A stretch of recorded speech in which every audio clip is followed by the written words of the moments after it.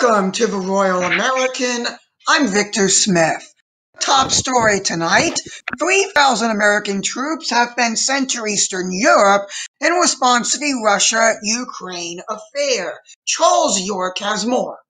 According to the New York Times, the White House is deploying an additional 3,000 American troops to Eastern Europe, specifically Poland and Romania. Close to 2,000 of them are going to Poland. The troops being deployed to Romania will be accompanied by the French. Some 8,500 American forces are on high alert after Russia has amassed some 100,000 troops near the Ukrainian border. Thank you. Next story tonight. ABC has suspended Whoopi Goldberg from appearing on The View for anti-Semitic comments she made on a recent episode. She denied that the Holocaust was about race, claiming that the Holocaust killed white people and that Jew isn't a race because Jews are white people. She has already apologized on the Stephen Colbert show on CBS, and her apology was quite frankly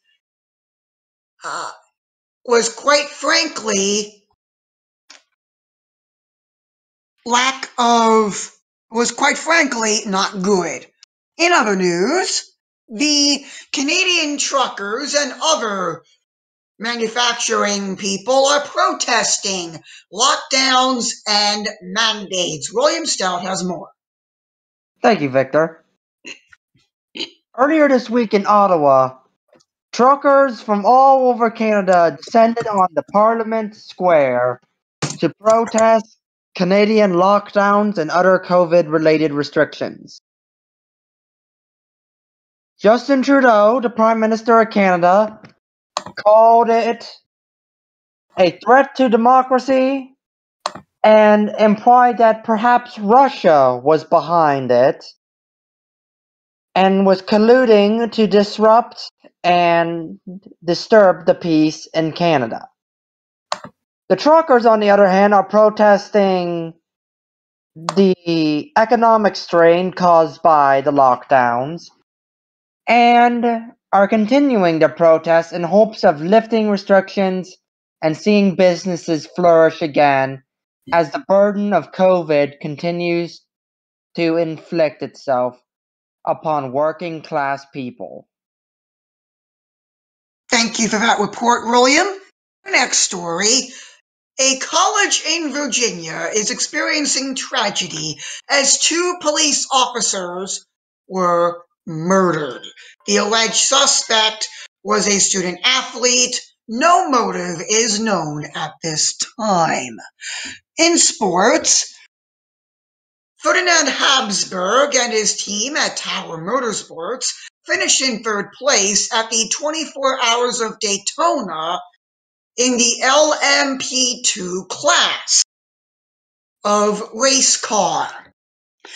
The United States national soccer team defeated El Salvador in Columbus, Ohio, 1-0, Anthony Robinson with the one and only goal. On Sunday, however, they shockingly lost to Canada in Hamilton, Ontario, 2-0. They play Honduras tonight in St. Paul, Minnesota, in the midst of a winter weather advisory, much to the chagrin of everyone involved in supporting U.S. soccer. In pro football news, the Super Bowl has been decided. The Los Angeles Rams will take on the Cincinnati Bengals in Super Bowl 56 at SoFi Stadium in Los Angeles on Sunday, February 13th. This is the second time that the Super Bowl is being played by a home team. The last time this happened was last year in Super Bowl 55, when Tom Brady led the Tampa Bay Buccaneers to victory over the Kansas City Chiefs at Raymond James Stadium in Tampa. Also, the Washington football team have a new moniker. They are now called the Washington Commanders. They are still using their red and gold color scheme that they have been using. For more hilarity about this team name, tune in to the Monarchist Minute podcast on Monday on YouTube.